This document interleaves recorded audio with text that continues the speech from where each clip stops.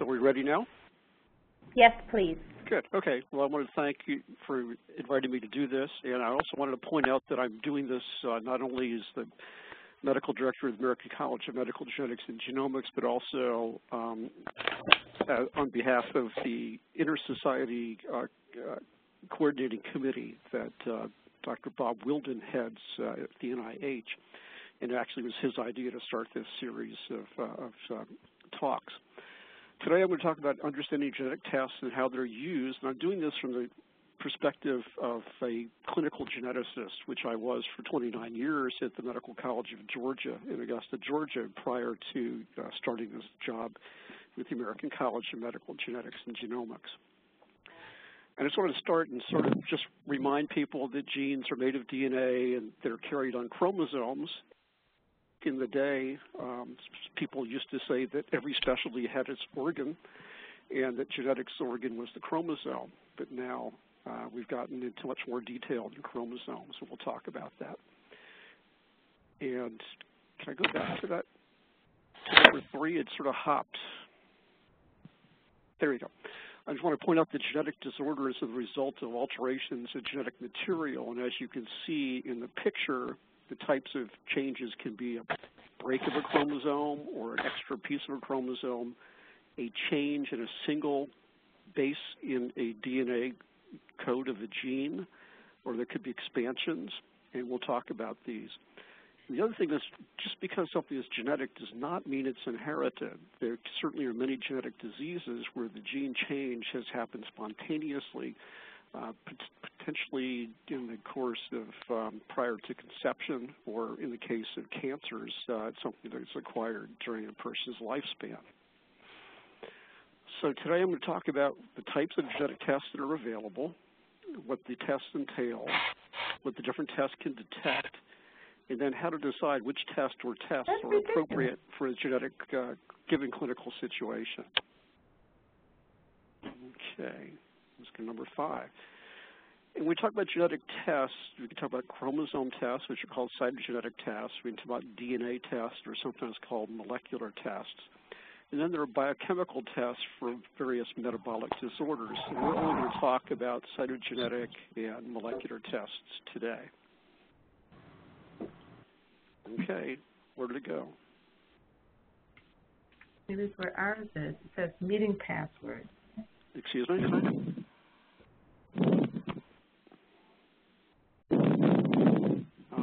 The presentation has sort of morphed. What is the meeting password?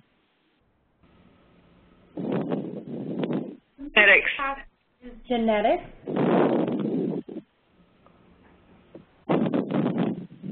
Okay, shall I pause here? Please, a minute, Dr. Flannery. Okay.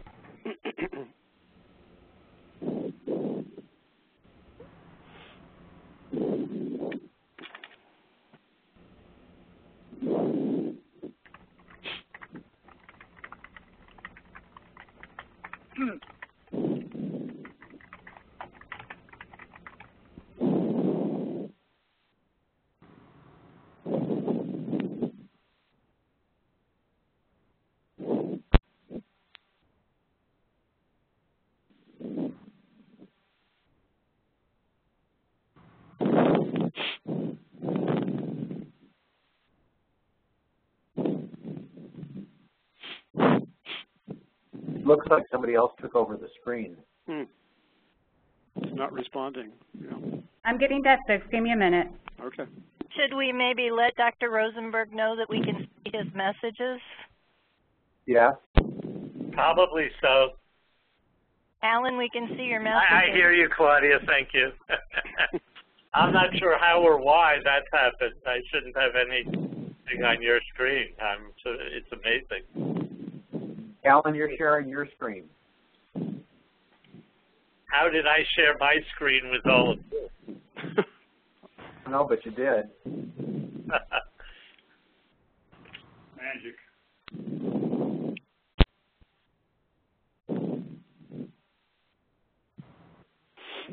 What is the meeting password? I clicked at the top where it says types of genetic testing, and your slide deck came up. There was a tab for Alan Rosenberg and one for meeting info and quick start.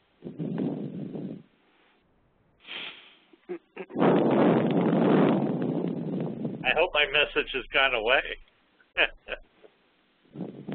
It has.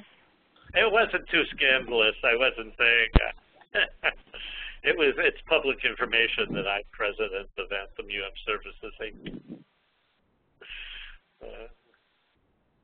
I was just afraid you were going to go further.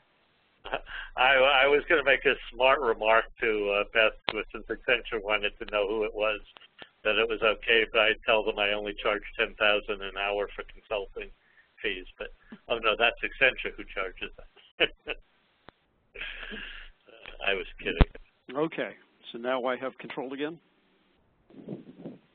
Yes. What is the meeting password?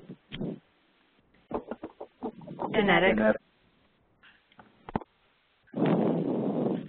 All right, so chromosome testing, or just looking at chromosomes, another name for it is karyotype.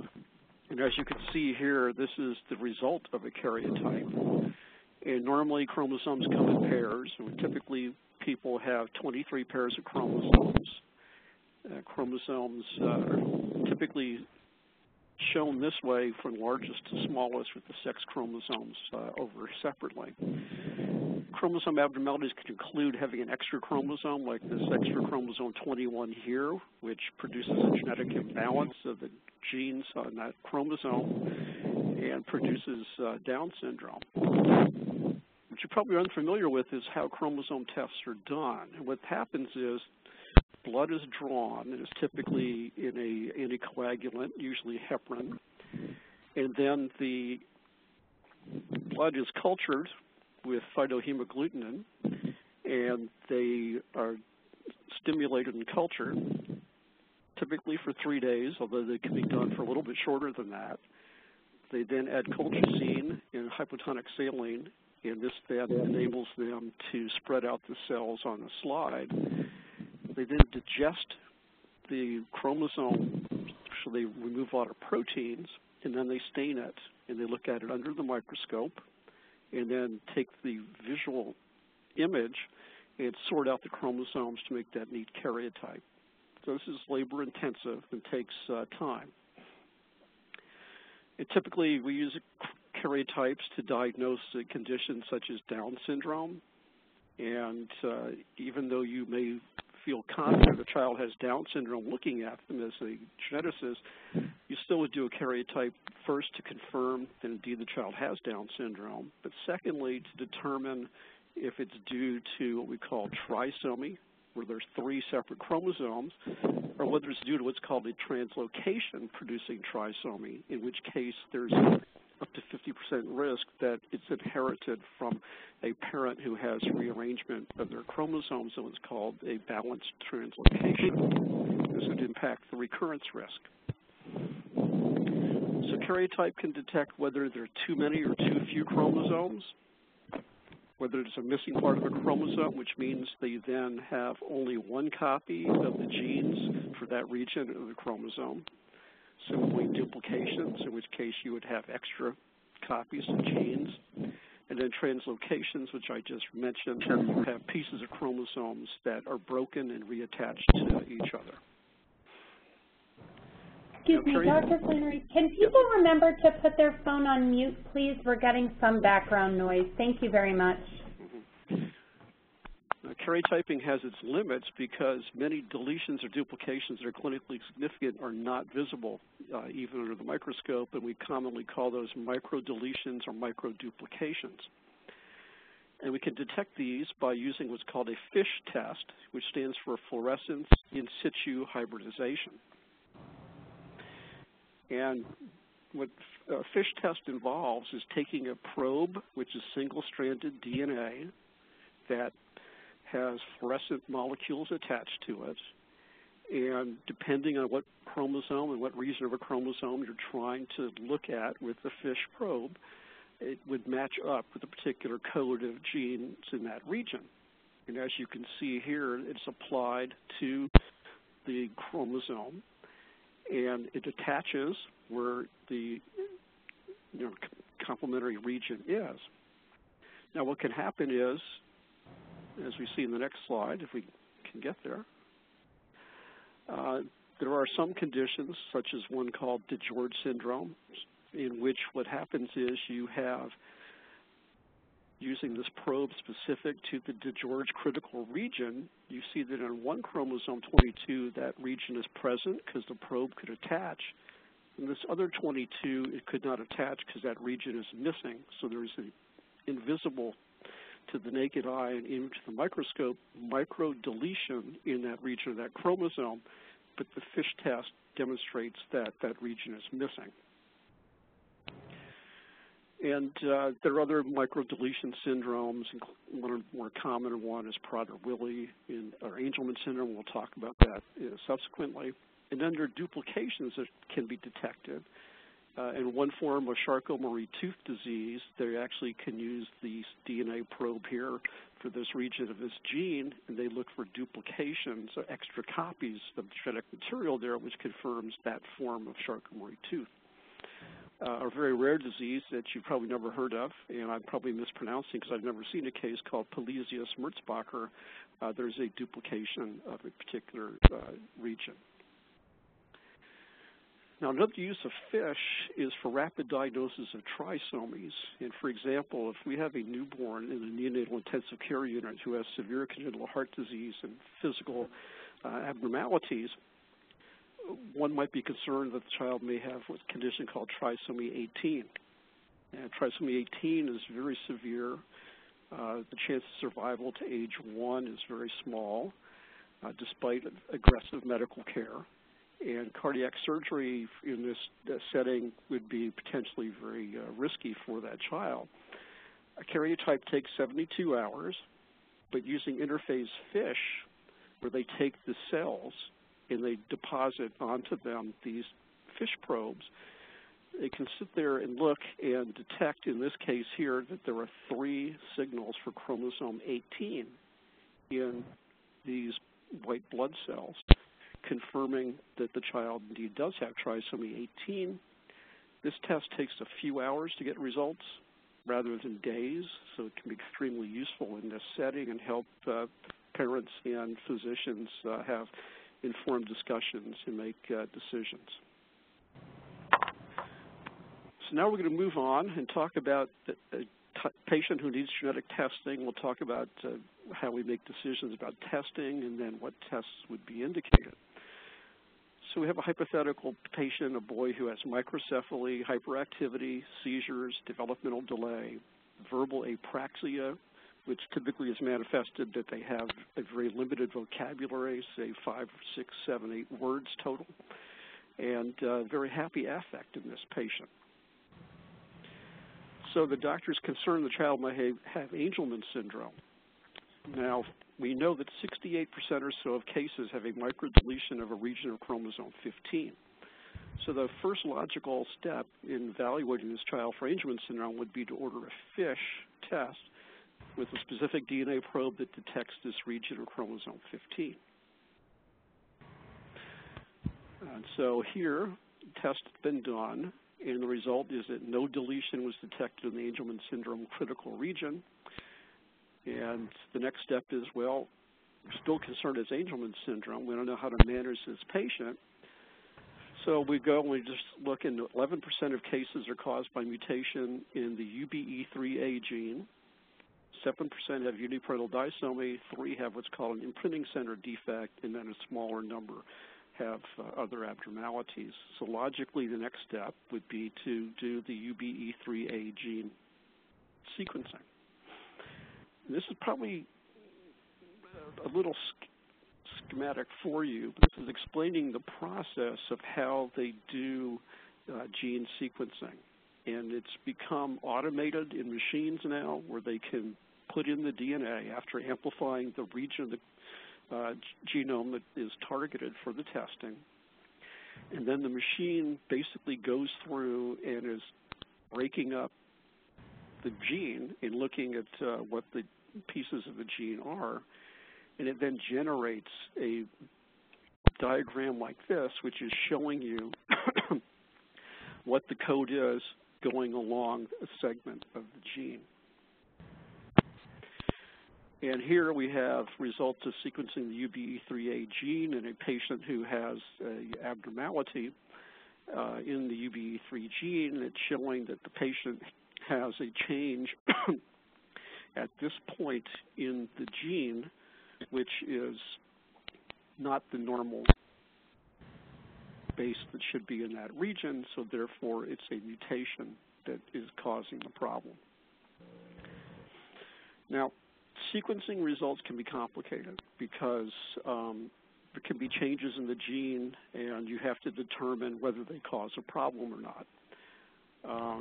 American College of Medical Genetics and Genomics and the Association for Molecular Pathology put out a joint policy statement this year establishing standards and guidelines for the interpretation of what we call sequence variants, because a change in the code could simply be a variant or it could be causing a problem. And so we established standards for how you would interpret whether a change is what we call pathogenic, which means we feel confident that it causes the gene to malfunction. Likely pathogenic, which means it most likely does cause malfunction. Benign, which means a change in the gene produces no effect on how the gene functions, or likely benign. And then, of course, unfortunately, at times, it's of uncertain significance. And for the physician and the family, and I'm sure for the payer, getting to that point, the result comes back of uncertain significance can be a bit of a challenge. Now, sometimes we'll have a false negative test result. So you do the test, you don't find a change in the gene. Well, the patient may have a change in the gene that you tested, but there's another gene that's also responsible for producing what we call the same phenotype, which is the abnormalities in the body or behavior or a combination of those two. They could have a sequence change that cannot be detected by sequence analysis, which includes what we call a large deletion. And frequently, if you know a gene is prone to have deletions, when you do a sequencing test, you may then, if it's negative, reflex to doing a FISH probe for looking for deletion. And then sometimes the test would be negative when the patient has a sequence change in a region of the gene that's not covered by the test, because not all regions of all genes are adequately sequenced and covered. And this especially applies to whole genome and whole exome sequencing, which will be, I think, a topic of two talks later. So now another useful test is what we call a chromosome microarray test. I know you all have heard about this.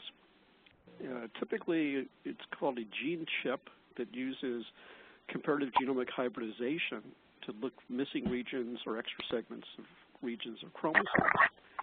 And the easy way to think about it is that it's performing thousands of FISH tests simultaneously, and I'll show you. So this is from a now defunct laboratory called Signature Genomics, but it was in their educational material that they had.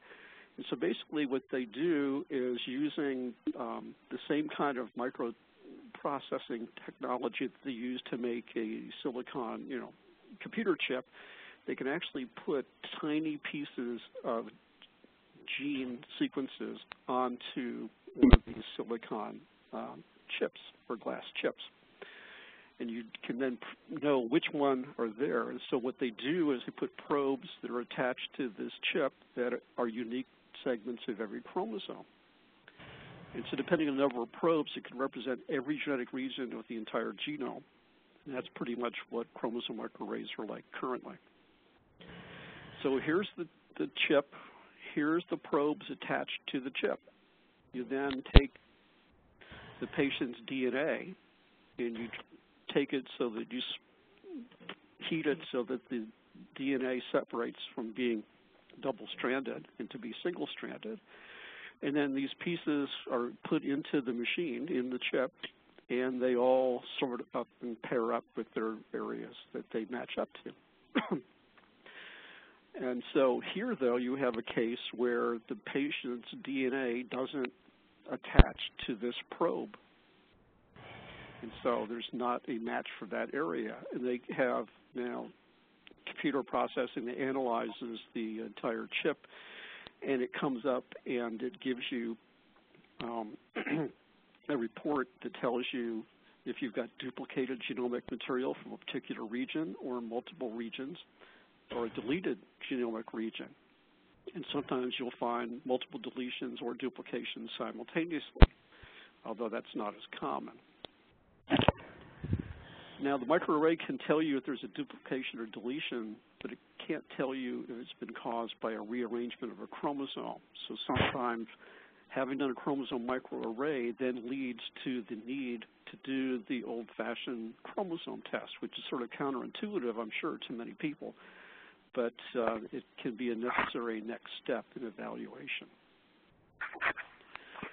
Microarray results make 10 to 15% more diagnoses and karyotyping in the evaluation of patients with idiopathic learning disabilities. Some microarrays have been reported as having as high as 28% rate of diagnosis. And ACMG put out a practice guideline in 2010 affirming the use of chromosome microarray as a first-tier genetic test in evaluating patients with intellectual disability and/or multiple congenital anomalies. And just recently, the European Journal of Human Genetics published a report talking about the clinical utility of genomic testing and particularly looking at what subsequent medical recommendations came about in patients after they had a microarray test done that showed an abnormality. And in some instances, this would have to do with management of the patient, such as doing further testing, knowing there's a high incidence, say, of seizures, and having the patient evaluated for that, or that the child may have an increased risk of developing cancer down the line, so the surveillance for whatever type of tumor that might be would be indicated, and other sorts of investigations that would be indicated. Now, just like with doing sequencing of genes, a microarray test may come with a result that they say is normal, or say it's pathogenic, likely pathogenic, likely benign, a variant of unknown significance.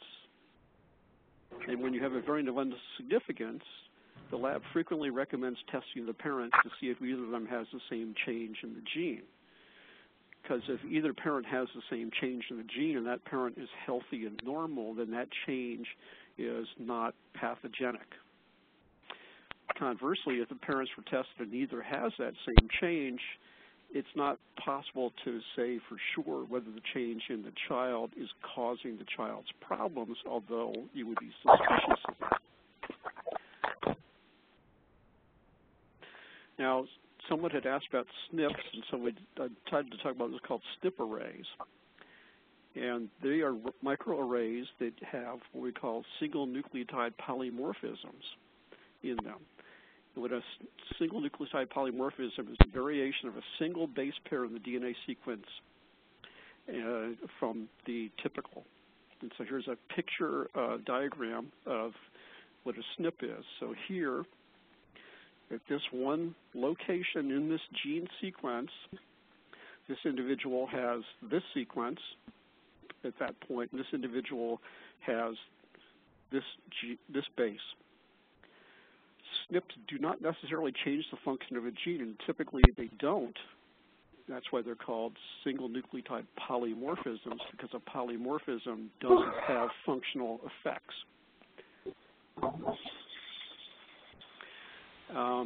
As of the last time I checked, SNP arrays have 1.8 million probes for SNPs, and they have different ones they use. And if the test in the individual is tested has a specific SNP and a specific gene, that's called a positive result. It can also detect small deletions or duplications. But what's really interesting is doing the SNP arrays can yield surprising information beyond that. It's called loss of what we call heterozygosity. And so it was first called to geneticists' attention in an article in Lancet in 2011, which called attention to the fact that they could identify incestuous paternal relationship by SNP array. And what they found in this article was that these green regions of these various chromosomes had 2 copies of the same rare SNP. And this degree of what we call homozygosity is best explained by the parents being related to each other and passing down SNPs that they carried by being related to each other. And this actually does come up. We had an internationally adopted girl who had mental retardation, nonspecific abnormal facial appearance, and since she'd been adopted internationally, there's no family or prenatal history available, and her parents had been trying to find what was the cause for her problem to figure out what could be done for her, more specifically, and she'd had all these tests done before she came to see us. And so SNP arrays were available, and we said, well, you know, let's take a look at this. Well, this girl had a very high degree of homozygosity of regions of her chromosomes, and it corresponded to the biologic parents being very closely related, like closer than first cousins. And so it led us to be concerned that she might have some sort of autosomal recessive disorder because she could have received 2 identical copies of an abnormal gene from her related parents, but we didn't have a clue as to what that might have been. And that was back in 2012. Here we have another patient we saw back in Georgia. And this girl had a very complex phenotype with mental retardation, nonspecific dysmorphism, so she was, you know, unusual looking, but not characteristic of any particular appearance. She had multiple congenital anomalies, and she had endocrine dysfunction. And so we did a SNP array on her, and one of the regions with homozygosity was contained the gene for Bardet-Biedl syndrome, type 7. And she had features compatible with this condition, but she lacked many of the characteristic features. And so what we decided to do was go and try to get sequencing for that specific gene done on her. Unfortunately, she had managed care Medicaid, and it did not get approved, and I'm not sure what's happened with her since that time. All right. Now we're going to talk about another patient situation. A 3-year-old boy who's not walking and has only a few word vocabulary. His growth is normal. He has a long facial profile. Family history is not significant. And so what would be the first test to evaluate him? Well, as I mentioned, you know, ACMG practice guideline had recommended chromosome microarray in this setting as the first tier test. So, of course, that was done and is normal. So you go, what's next? I mean, what test do you order? There has to be some logic to this. Well, the most common cause of intellectual disability in males is something called Fragile X syndrome. So the physician sends blood for Fragile X testing. And this comes back and showed, oh gosh, I kept something out of sequence. Anyway, it shows expansion of the Fragile X gene. This is showing that it's what we call a CGG repeat. And Dr. Jack Tarleton gave me these slides that shows you that normally people have 29 or 30 of these 3 base pair repeats in that gene. When you have a significantly increased number of repeats, you end up with dysfunction of the gene, which produces then what we call the Fragile X syndrome. And this is showing another way they do it, which what they used to call Southern blot testing. And it actually was a more tedious process than the previous one they were showing, what we call PCR testing. And it actually used radioactive labeling to be able to show where the region that you're concerned about is, and the size of this corresponds to the number of repeats. So our patient had 330 repeats, and so had Fragile X. The mom needed to be tested because the risk of having another affected male increases depending on how many repeats she has. So depending on the number of repeats that the mom is found to have, affects whether or not there's a greater than 50% risk of another male having this condition or a lower risk of it happening. In addition, women who have expansions of the gene are at increased risk of developing premature ovarian failure and should be monitored for that. And then what's most interesting about this, and something that we only learned over time, is that her father should be offered testing. I put should be tested, but he should be offered testing because he could have what we call a premutation expansion of that gene, which places him at risk for developing what's called Fragile X-associated tremor ataxia syndrome as he gets older. And knowing that he has that would certainly make it much easier for neurologists to diagnose why he's developing a tremor rather than start worrying about doing all kinds of tests for all kinds of other potential neurologic disorders to produce tremors. There are many other trinucleotide repeat disorders. You've all heard of Huntington disease.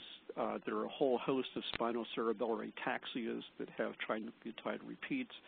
And there's a condition called myotonic dystrophy, which is produced by trinucleotide repeats. And we've reached the end there. I think we've given people enough time for questions as well.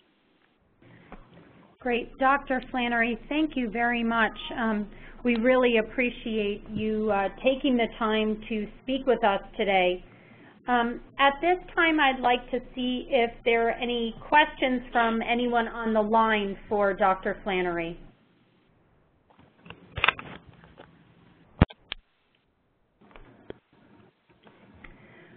Well, Dr. Flannery, I have a question for you while we're waiting to see if anyone else from the audience has a question. I'm wondering if you could address that if the types of mutations that are detected by FISH can also be detected by CMA, why would you choose one type of testing over the other? Right. Well, in the case, say, for Angelman syndrome, if the patient's phenotype is such that you feel very concerned that it's Angelman syndrome, doing a FISH test would be probably less expensive than doing a chromosome microarray test. You're correct, a microarray would be able to detect that region. At least most microarrays would have probes for that region. But that's it depends on how confident the physician is.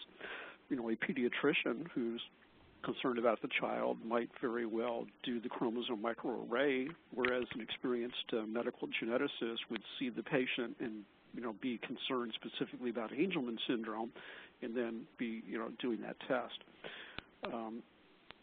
It has to do with the people seeing the patient and their experience. Great, thank you. So I have another question, but I'm going to see if there are others out there with a question first. And so, with our webinars, people type in questions, but I don't see where you have that here. Yeah, this is Dr. John Goldenring, Pediatric Medical Director out in California. Can you hear me? Yes. I wonder if you'd review a little bit more for us about the utility of the microarray testing, and particularly if you'd address the issue of kids who have autism. What is the clinical utility of finding microdeletions in kids who have autism? Right. When we talk about the clinical utility, well, I mean, you showed that article, which I'll go get from Europe, right, which goes over a lot of stuff. But I want to focus particularly on the autism thing. I think we see the largest number of microarrays requests may be coming from all these kids in our epidemic of autism. And I, as a pediatrician, haven't found any good literature that says this is clinically useful at this time. and I will qualify my statement because there may be something that we discover over time. But at this time, we don't know what that means. Right. Why would you do this? Right. There are other articles besides that one from Europe about changes in management of patients after chromosome microarray testing, including after doing them for children with autism. And it has to do with what region is found to be abnormal and then what other medical issues could result from that.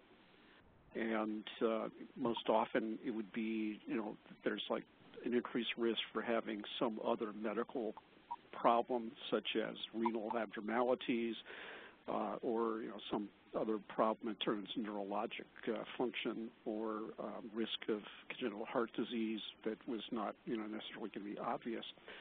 And I can try to track those down for you and send them to. Well, I think that's actually fascinating.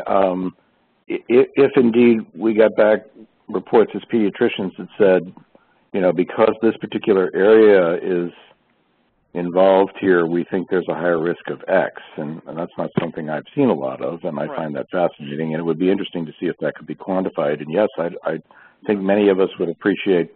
Sure. Okay. I'll try to find some of the other articles as well. And, just my personal experience, I've had the experience of, having a child who, we did the testing, and it came back with a microdeletion in a particular region, and among the genes in that region were one that was associated with, I forget what type of cancer.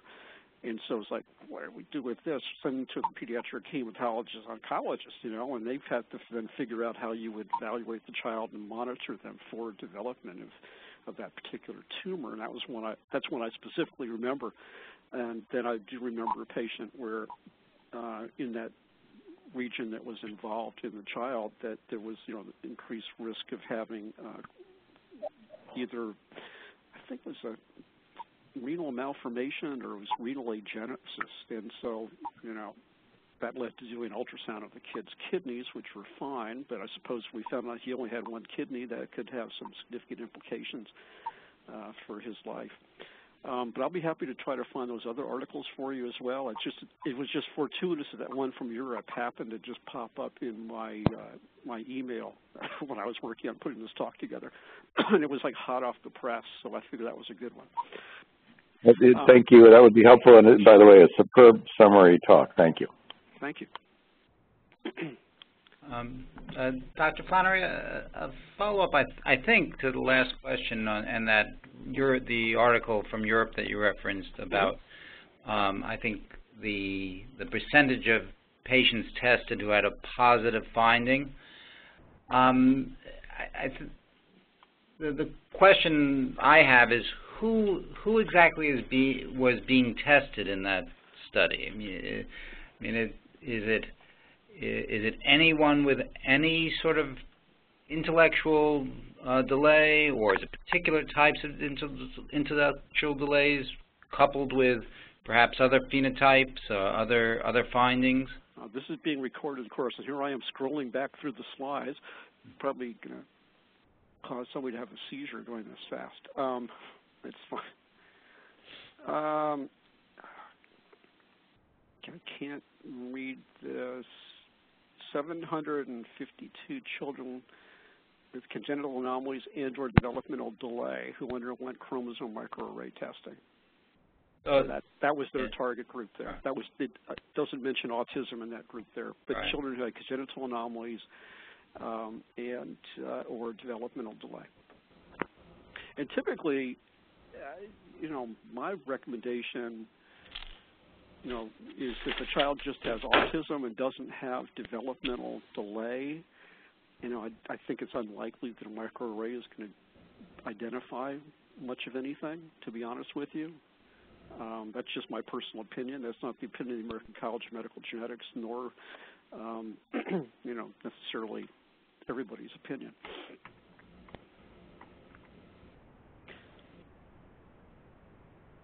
Dr. Flannery, this is Megan McCarville. I'm with the association. It was a very nice presentation. I wish I'd had this like 2 years ago when I'd started trying to write policies about microarrays, but I'm curious about how much, practitioners need to consider differences in the composition of the microarrays. Like, my understanding is that what you test for is dependent on what it's looking for, but I don't have a good sense for how or how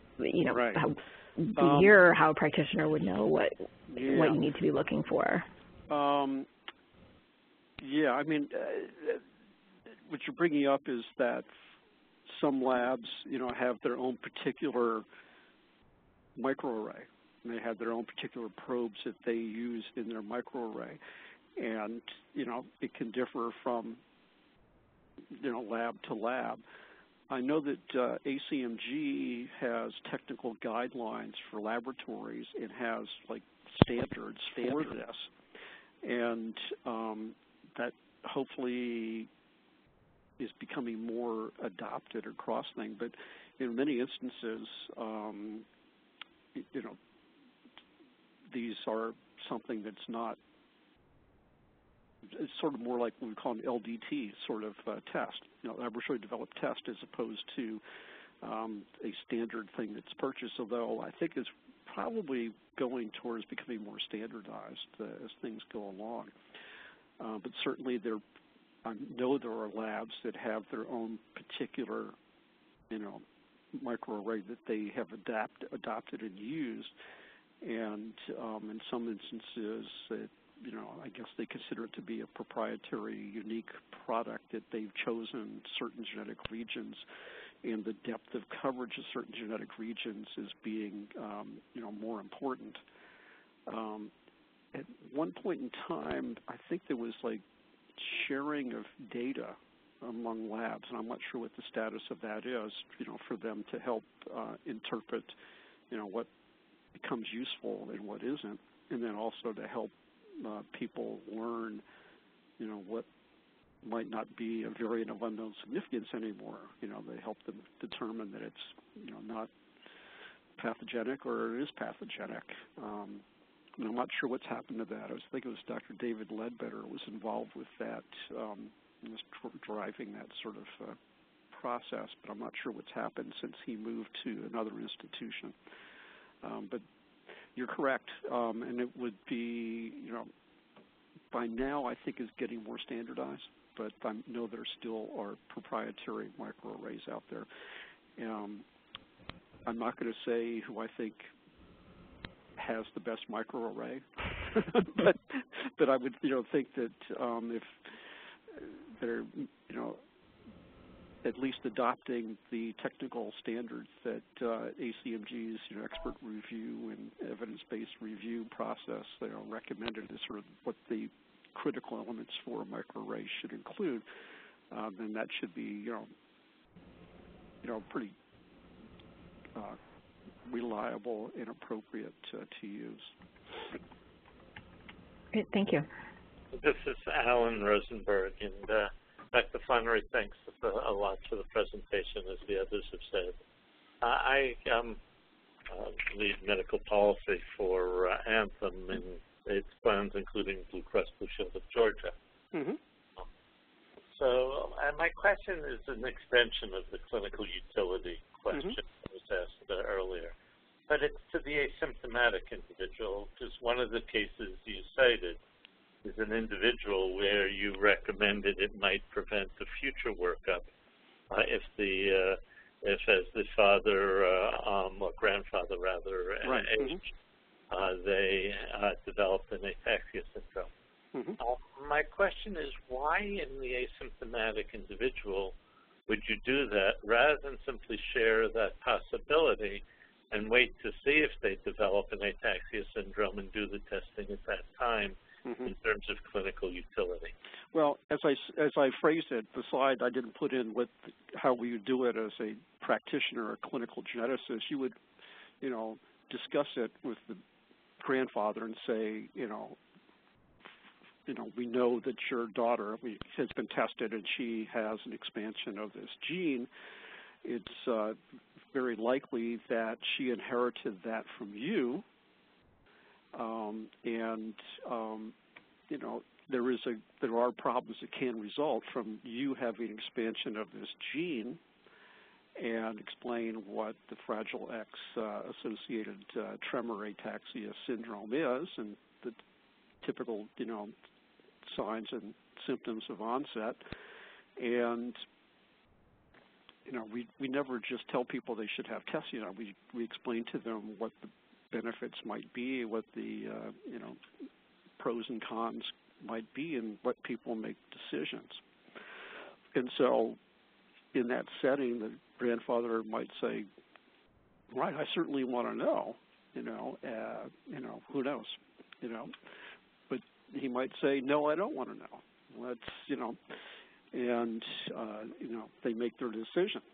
Now, the benefit to him of knowing that he has an expansion that places him at risk for developing Fragile X-associated tremor ataxia syndrome is not going to come today, tomorrow, you know, next year. But as I pointed out, yeah, it potentially can, you know, prevent the so-called diagnostic odyssey that we talked about, of people being tested for things and, you know, trying to find the underlying cause of symptoms that are not very specific.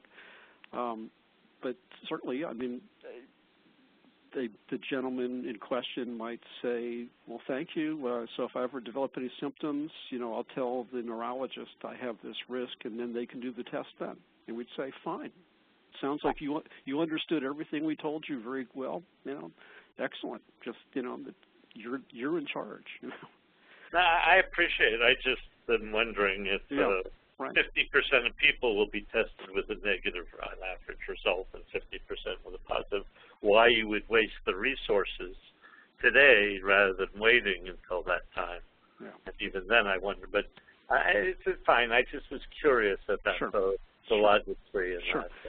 That was my humanities and contemporary civilization training at Columbia. Okay. All right. Well, good. And then maybe I'll send you also a copy of ACMG's recently published policy, or I think it's position statement regarding looking at clinical utility of genetic testing beyond simply, you know, the benefit directly to the patient, which I sort of touched on here. But you may find that to be a useful report to look at as well. So I'll send that along with some other papers about clinical utility of chromosome microarray testing. Thank you. Dr. Flannery, we certainly would appreciate that, and we'll ensure that all of the participants on today's webinar are able to get access to those materials. Great. Are there any other questions before we say a final thank you to Dr. Flannery today? Great. Well, David, we really do appreciate it. I thank you very much. To everyone on the phone, our next webinar is scheduled for Tuesday, October 13th. And on that webinar, we will focus on understanding CPT coding of genetic tests. So we all hope that you can join us then. Thank you very much, and have a nice rest of your day. Bye-bye. Thank you. Bye.